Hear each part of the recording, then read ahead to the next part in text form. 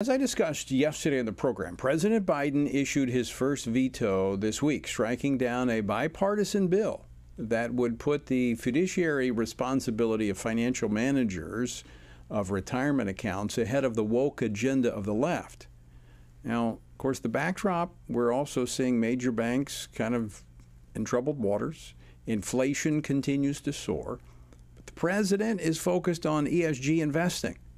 Now, today, as we mentioned top of the program, the Federal Reserve continues to address inflation fueled by government spending.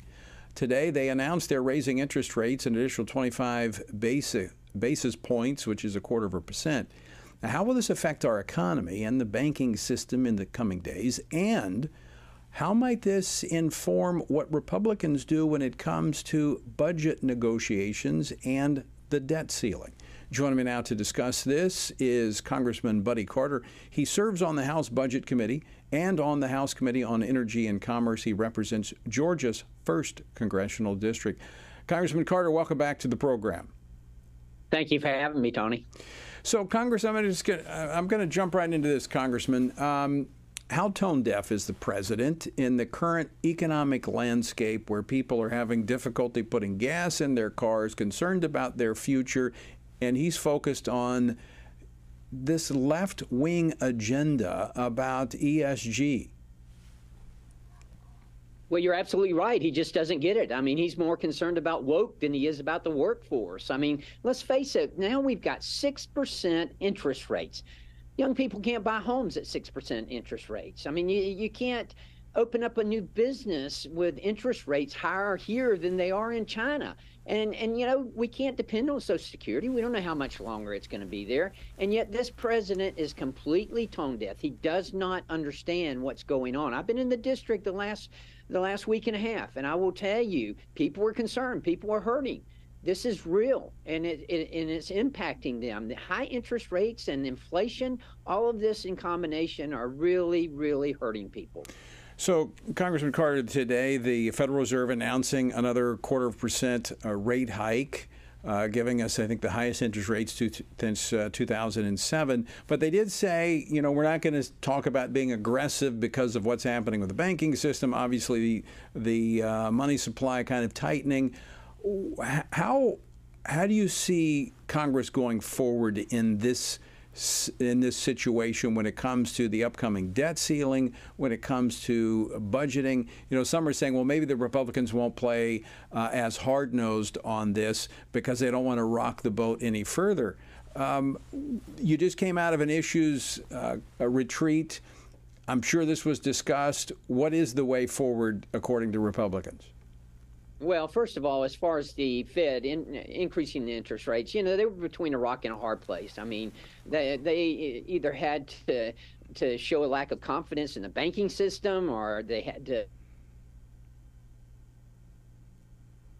led to go unchecked. You know, there was no case here. I wish they had not gone up on the interest rate, and I hope that they would slow down, because we need to slow down. The interest rates are too high right now. I get it. I understand we need to get inflation under check. But the reason that we had the failure of the Silicon Valley Bank is because of the policies of this administration, because inflation is so high. Inflation is high, which has caused the problems in the banking system right now. Now, granted, with the Silicon Valley Bank, I think that was an isolated incident. I don't think it's systemic, and the leadership of that bank needs to be held accountable, as does the San Francisco Federal Reserve. Where were they at? Why weren't they paying attention? They were asleep at the wheel. This should have never happened in this case. But what are we going to do in Congress? Well, first of all, the debt ceiling is up next, and I can assure you we are going to demand, and we have to have a stop in this out-of-control spending.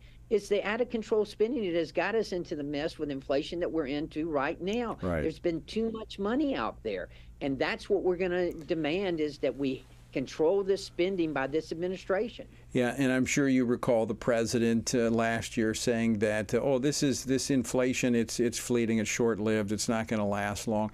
The president hasn't gotten it right on one economic issue. He's been wrong every time. Every time. That's why we in the Republican Party and the Republican majority in the House, we understand it's our responsibility to make sure that we get this ship straight. that we get it back on course, and that's our economy. We've got to get it back on course, and the way you do that is to stop the out of control spending, and that's what we're going to demand in the debt ceiling negotiations. Let me ask you this question. I've talked to a few members this week coming out of the issues retreat. From your perspective, you're on one of the key committees here. How united are Republicans in fighting this battle when it comes to government spending?